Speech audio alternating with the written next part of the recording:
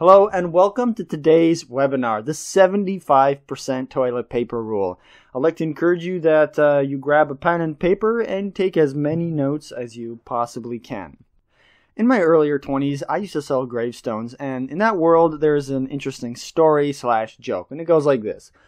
This hearse driver decided he wanted to get a second job to switch things up. So during the day he drove a hearse, and at night he would drive he decided to drive Uber. So on his first day, he's going to pick up the person.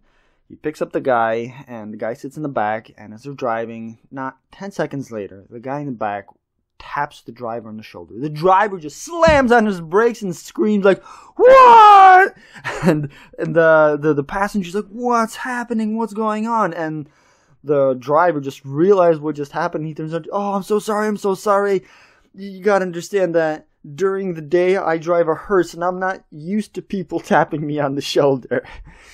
The reason I'm sharing this story with you is because today's webinar is that proverbial tap on your shoulder to break your attention and say, hey, focus on this, learn this, understand this a little better.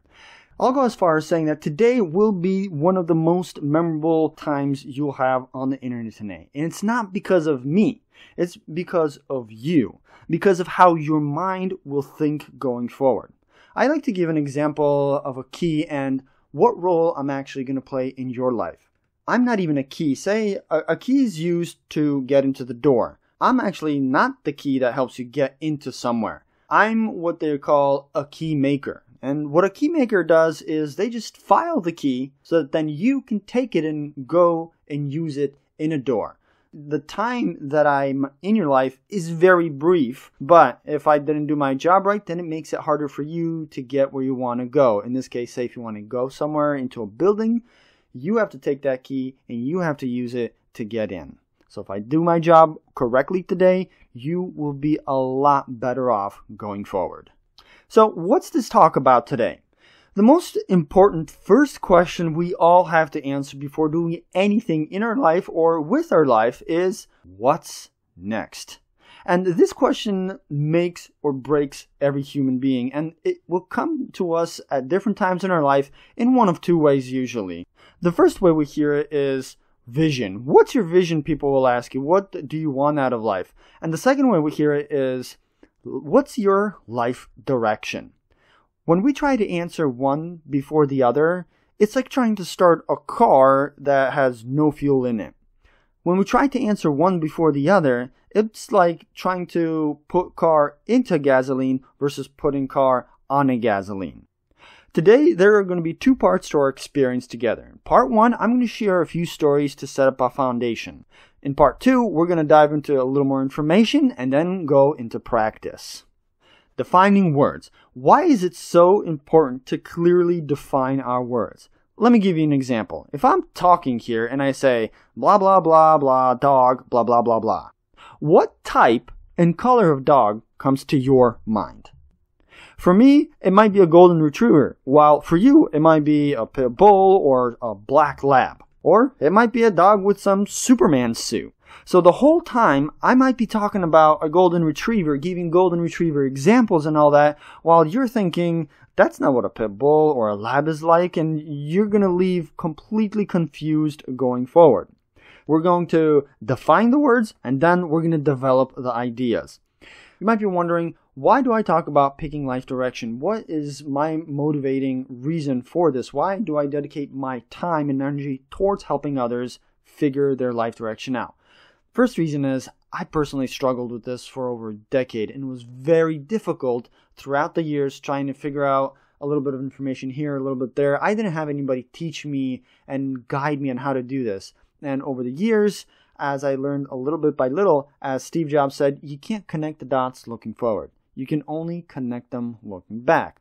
So what took me 10 years, over the years, I started realizing I could help others achieve in a day, a week, or in a month what took me 10 years. The other reason is because of 3 phone calls I wish to never get again. One was in 2008, and the other 2 were 10 minutes apart. And these calls were about 3 different individuals in my life who struggled with this question. Now, it wasn't the only struggle they had, but it was one of the biggest last struggles that they had, was trying to figure out what direction do I take my life? What do I do with my life now? And instead of being able to figure out and having the proper help, they ended up taking their own lives. Which leads me to life's 100 rule. Life's 100% rule is that it is 100% able to recycle everything in life. And coming back to me being in the gravestone industry, the cool fact that I learned there is that 75% of us here on planet Earth will see our death coming. We'll know that we're going to die. So that's an awesome, beautiful thing. For example, my grandpa, he actually threw a party shortly before he passed away and to say his goodbyes. And that was like a common thing way back in the day where the elders would put together a party and just say their final goodbyes. While the other 25%, these guys and gals, they don't see it coming. It happens suddenly. I personally almost became part of this statistic. In 9th grade, I was fooling around with some chemicals, and they went kaboom.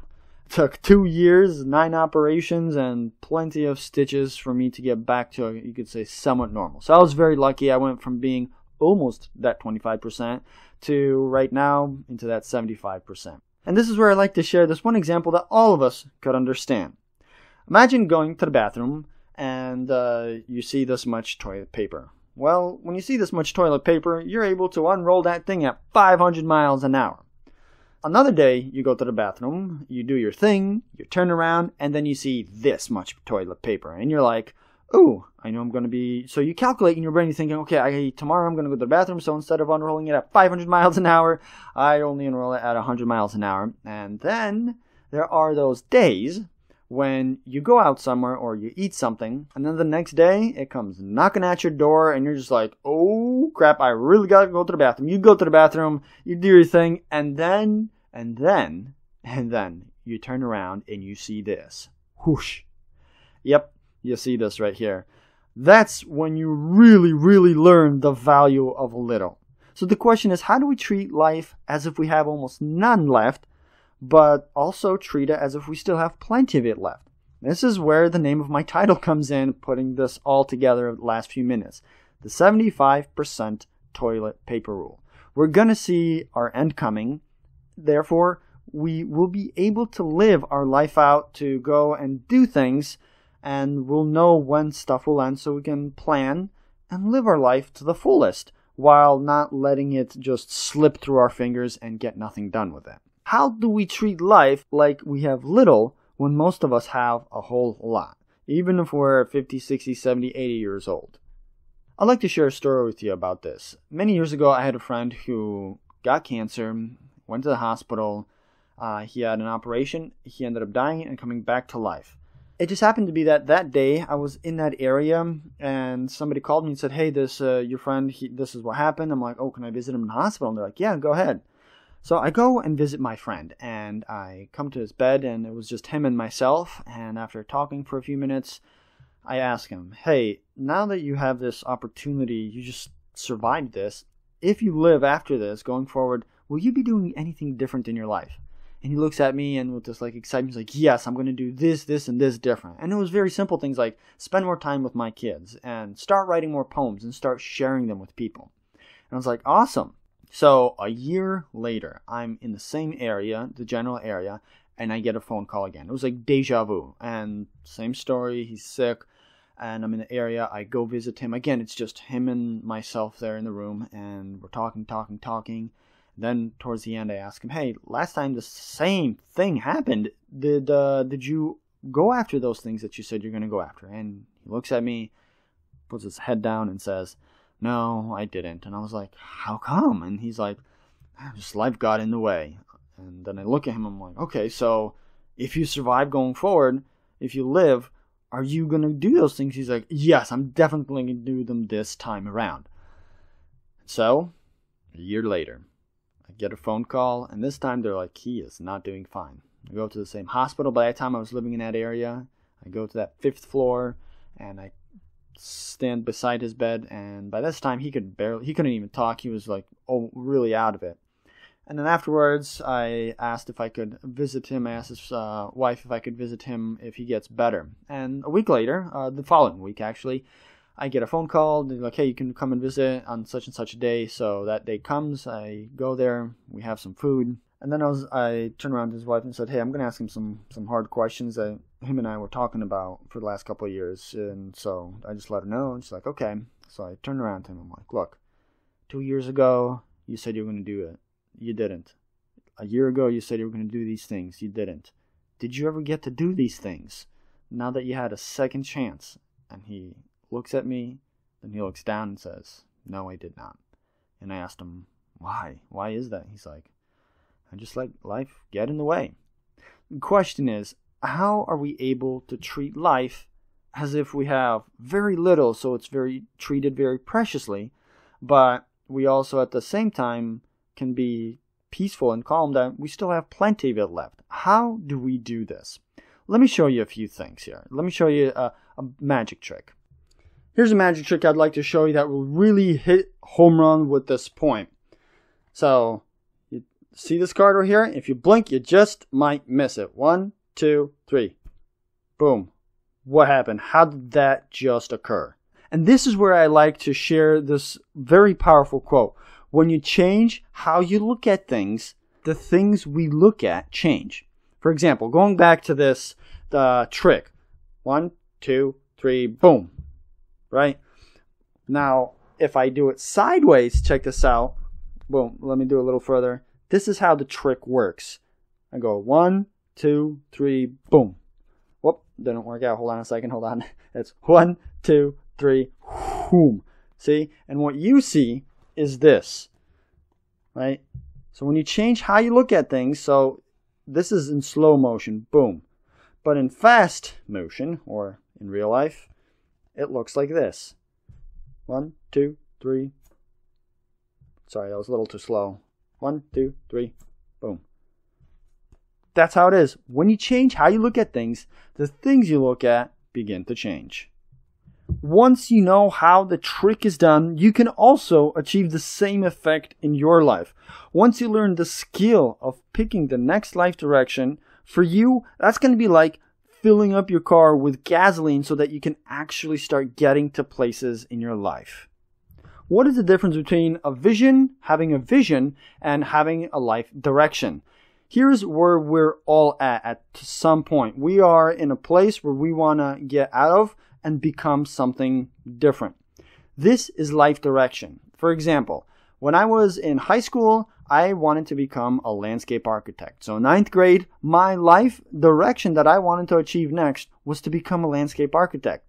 But then I had the accident and things changed up for me on what I wanted out of life.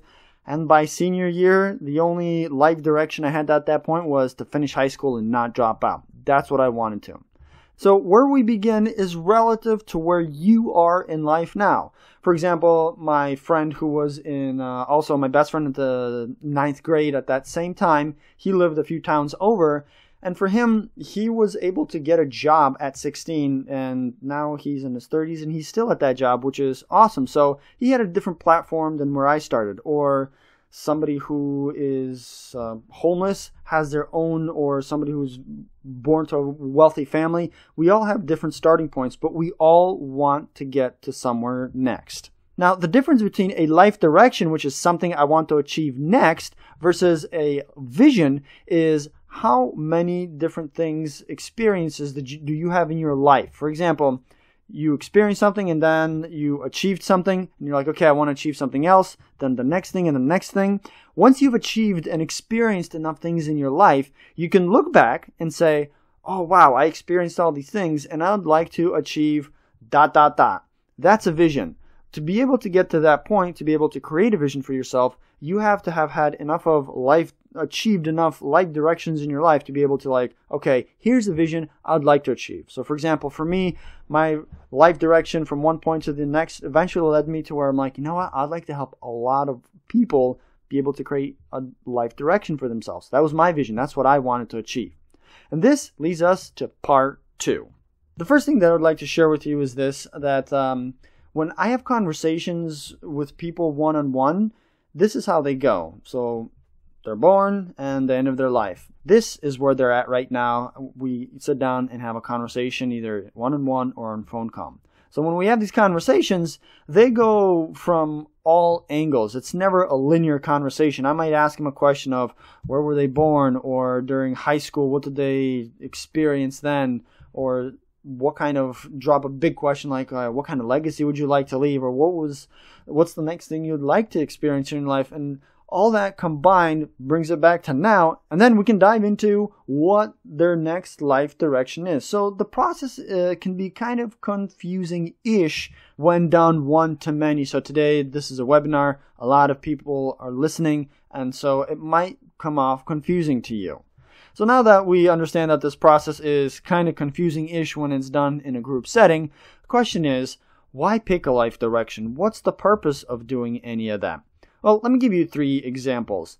Have you ever read a book and then you're supposed to read just a chapter, be it homework or you're reading a book for fun, and you start a chapter, you're reading, you're like, oh gosh, when is this thing going to end? And then you finally look and you realize that it's like 10 pages later, and all of a sudden that feeling leaves you and you're like, oh, okay, I can do it. It's totally doable.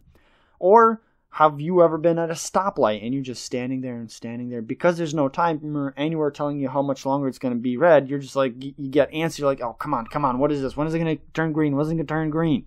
Or how about when somebody is supposed to pick you up and then you wait there and they don't call you? Like I remember one experience where I called the person, they were supposed to meet me at a certain point, and then they're not there, and every passing minute past their arrival time, it just feels like forever. So you're like, come on, when is this going to end?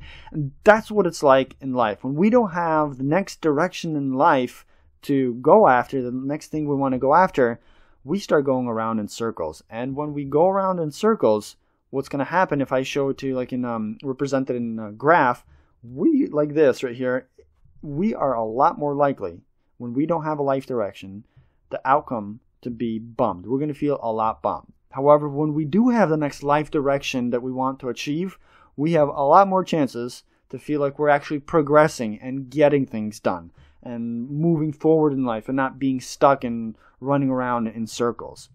Now, if I was to simplify life, it's all about feeling good. And there's 2 basic ways we make ourselves feel good. When we focus on ourselves, on me, or when I focus on others. When I focus on me, it's about focusing on getting things. When I focus on others, it's about focusing on giving to others. There's a great tool called Maslow's Hierarchy of Needs, and it's a triangle and is divided into 5 parts. The first 2 are focused about getting things for me, about my body, as getting safety, food, shelter, water, and all those things. And then the top 3 are all about the mind. It's about giving to others. So here's you, and here are the other people. When you focus on yourself at the first 2 levels, you're focusing on, say, for example, if you're hungry, you're going to get a hamburger, and you'll be feeling full. Maybe 2 will be more than enough for you. But once you figure out how to get 3, 4, 10, 100 hamburgers every time you wanted to eat, all of a sudden, after 2 hamburgers, you're like, okay, I got to figure out how to start giving to other people.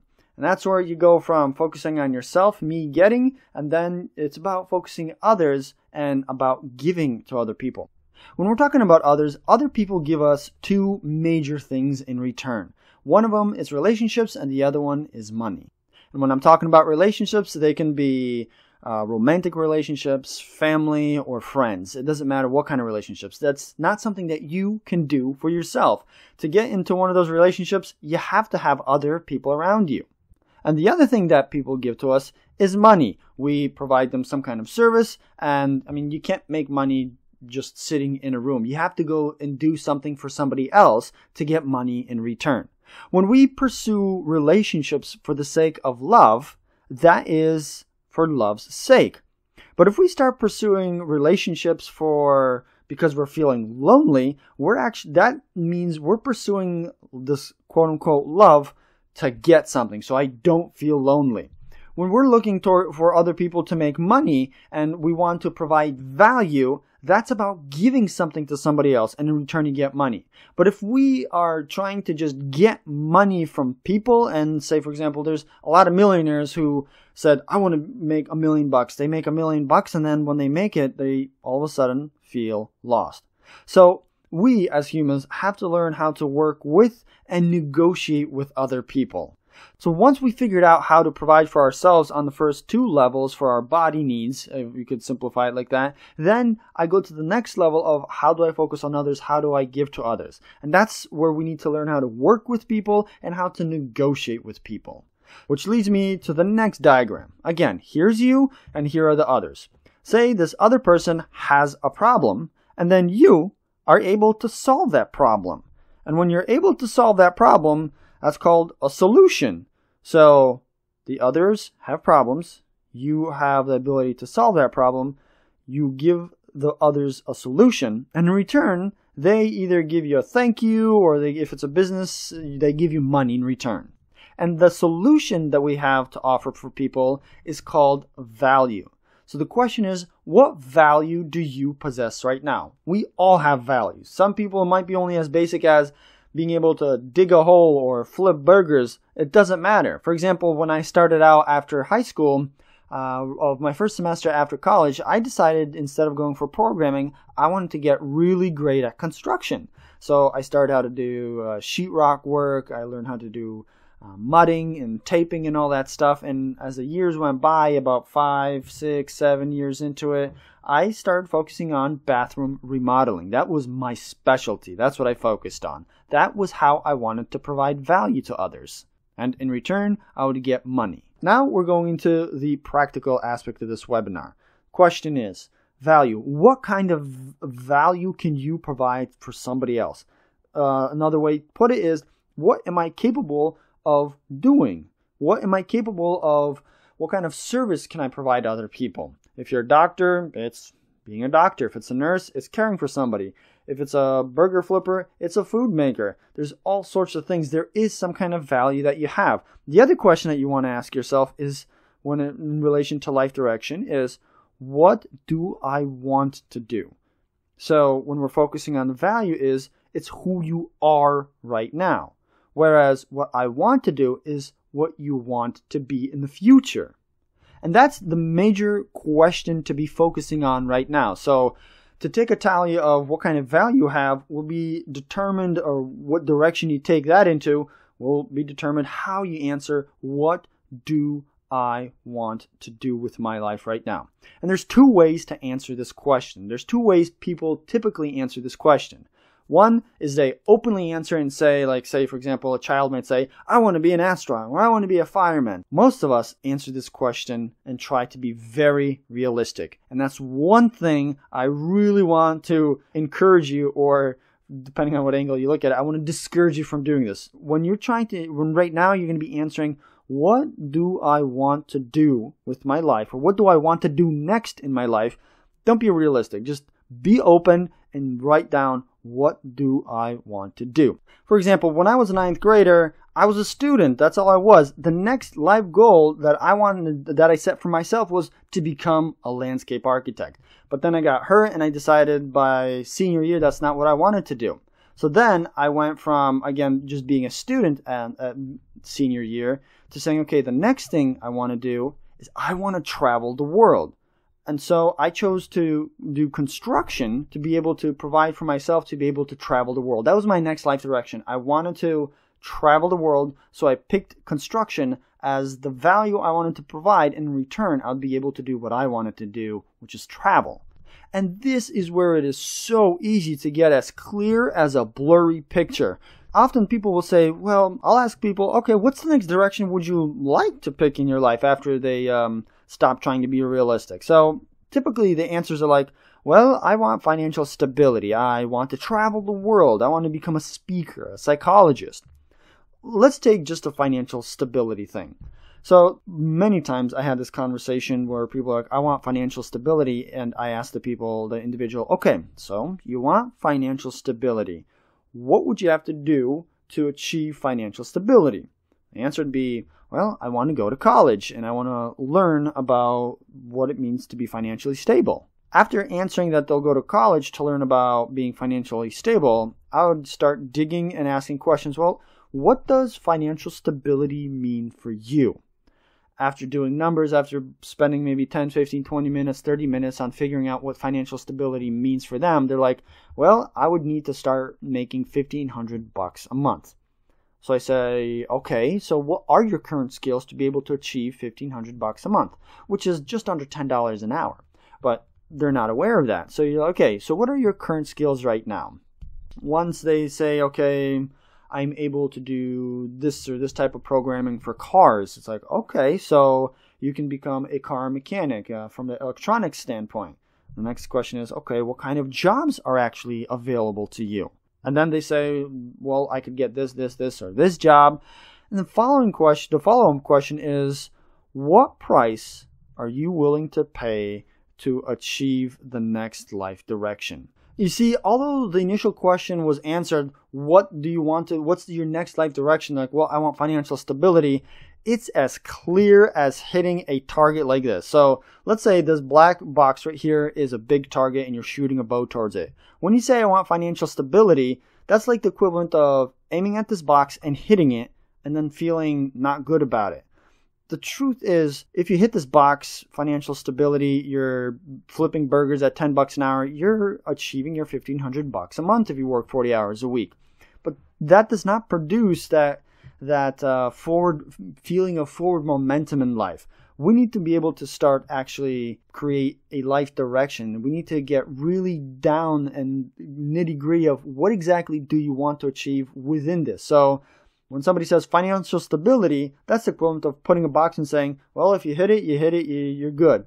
That doesn't make us feel good. We need to do something more. We need to take the next step and then even more so create a red dot which we can aim for. You see, when we're asking or saying to ourselves, I want financial stability, we got this big black box, we're never going to feel good even if we hit it every single time. As long as we hit it at any spot, it's good. But the way we think, the way our minds are wired is we need to have a target. Once we have that little red dot, that little center dot that we're actually going after, and it doesn't matter where this dot is, it could be in the center, it could be a top right corner, left corner. Once we have that little small dot, we can start asking ourselves very, very practical questions like, okay, who do I know? Or who do I need to talk to? What is my actual next step? Now, if you're like, I need to talk to this person, then it's like, okay, I need to call them. Then you set up the call and you make the call. That's the difference between saying, okay, financial stability. Then once you create a target, you are a lot more likely, if you remember that scale, we're a lot more likely to feel like we're moving forward and achieving something in our life. To show it in a different way, here is you, here's your life, and this is right now, you're that green person. Often when we say, okay, my life direction is financial stability. Well, that's not an actual life direction. If you say that financial stability is the thing that I want to reach, this is what your life is going to look like. For example, this individual who said I wanted to go to college, they would take a big dip and they would have to pay so much money, and eventually they'd figure out how to become financially stable. A life direction is having something that you actually will be able to achieve and you know you've achieved it. When you create a life direction, you are not going to feel like, oh, I don't know what to do next. A life direction actually helps you. These black dots right here are the goals that you need to accomplish to achieve your life direction. To recap today's conversation, here's you initially right now, or somebody that you might be talking to and they're like, okay, I don't know what direction I'm going in. So when they pick a life direction for themselves, they're able to have these goals that they want to achieve. As they achieve more and more and more of their next life direction, they'll eventually get to the point where they're like, ooh, I know what I want to do with my life. I have this vision that I want to achieve. Like for me, it's to help as many people learn how to have this skill set. When you have enough experiences to look back towards, you'll be able to look ahead into a future that does not yet exist and say, this is what I want to achieve that's beyond my sight line right now. Something that I can't see, that's like nearly impossible for me to do, or I don't know how it's going to be done. When we are able to create the next life direction and achieve it, and then create another life direction and achieve it more and more and more and more, eventually we go from creating a life direction to creating a vision that will take us a lot further and longer, which will help us feel a lot more hopeful and clear about the future rather than feeling bummed and confused. So if you're here at this you're the little red guy or gal right now, and you try to create a vision for yourself, you're going to be suffering a lot. Next thing that you need to do is be able to create a life direction. And once you have a life direction, the goals will come out of the woodwork and you'll be like, okay, I need to do this, this, this, this. And just like these black dots, you'll know exactly what you need to do. And once you achieve that next life direction, you know you got there. And that from that point on, you're like, okay, here is what I need to do next. So I hope this was very helpful to you guys. If you have any questions, feel free to reach out. This wraps up the training and teaching portion of the call. And now I would like to open it up to you and say, okay, what kind of questions do you have today?